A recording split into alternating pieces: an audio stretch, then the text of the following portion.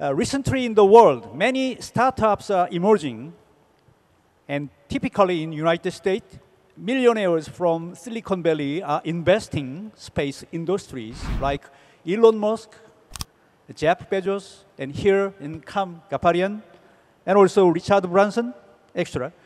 Why do they start to invest on space industries? What will be the effect on space economy and industries? I think human need for exploration and pioneering and frontiering. I think there is also a huge market that is growing. And that market, that need, I think drives the growth of the space economy. And also with the new technologies, we can do some amazing things that we couldn't do before. And I think as a result of that, the space economy is growing by leaps and bounds. Let me just elaborate on a couple of things. We're going to be launching our space station in 2024. We're going to be creating a new, I would call LEO, low Earth orbit ecosystem that did not exist.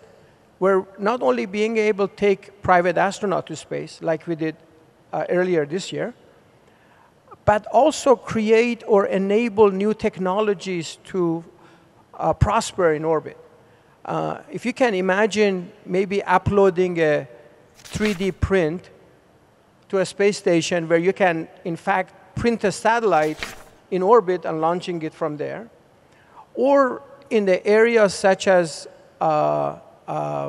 printing corneas and retinas in space and returning it back to Earth, and doing cloud in space, even satellite repair and satellite refueling. I think all of these drives the market just on the LEO. And US government has decided they no longer want to be a landlord, they want to be a tenant. In other words, buy services for commercial sectors.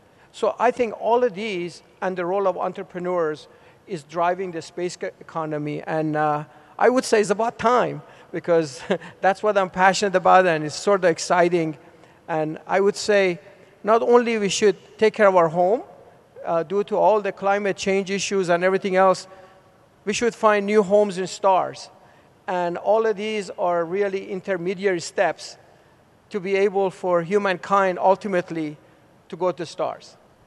We're opening up a new frontier, and all kinds of things are going to be possible beyond the sorts of things that people talk about now. Now, we go out into space. There's going to be new nations on Mars, new nations, new languages, new political systems, and many, many contributions to science and technology they'll be forced to invent, okay, in order to create the technologies that allow people to live and prosper on Mars, that allow them to take the materials on Mars and turn them into resources. We know that when we go to space, aging gets accelerated very slightly. We know that for a fact. So because we know that, now we're working with a medical research organization in the United States to actually study slowdown of aging or even reversal of aging.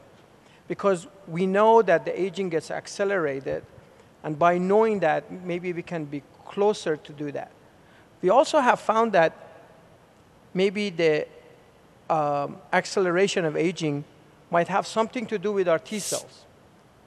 Well, also, cancer has something to do with T cells.